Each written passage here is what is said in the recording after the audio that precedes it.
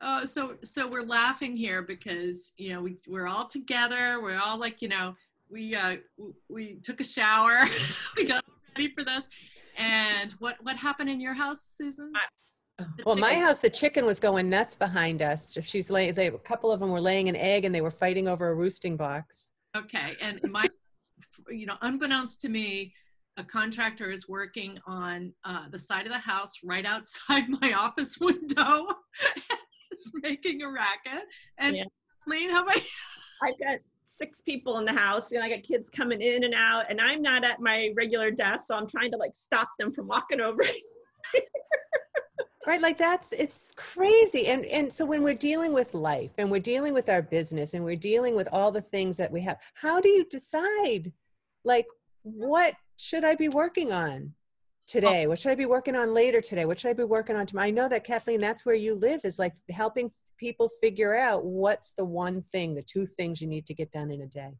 Yeah. So true. I am all about the weekly plan. And this is what I work with a lot of my clients on. And the reason I like the weekly plan is that it gives you the space to be more intentional with your time, because you block out some time to actually work on your plan for the week. And it gives you a little breathing room, and you can be really intentional about what you're going to be working on. So you can be strategic. So you make sure that what you've got planned is actually in alignment with your goals. It allows you to keep all your project plans up to date and relevant. And it gives you the space to really identify things that you can outsource or delegate. So it gives you that time to be thoughtful. So this way you're not getting up every day and just like reacting to whatever shows up in your email box or whoever calls. You can actually put a plan together and take control of your time and make sure you're working on the right things. Yeah, it takes discipline, right? Yeah, it does. It does. And you've got to carve out the time. It will not happen on its own. You need to block out the time and do it. So it needs to go on your list too. Yeah. Well, I know that's what happened after you and I had our sessions, is I just right away blocked out 2 hours on a Friday, and I call it work on CEO hour or project planning hour or something like that, so that I always have those 2 hours to wrap all my own stuff, work in my business.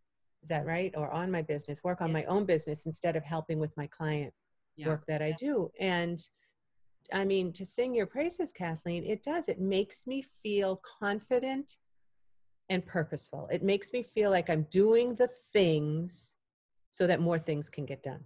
I mean, the interesting thing is that a lot of us block out like Financial Friday, Marketing Monday. These are my client days, but the planning, a 2-hour planning block. I mean, that is what it takes that much to go through the project plan. And I think one of the other struggles is, which tool do you use?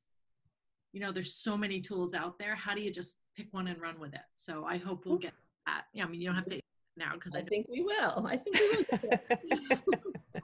So much we need to talk about. Thank you. Kathleen, what's your Post-it note for this tip? My Post-it note is plan your week.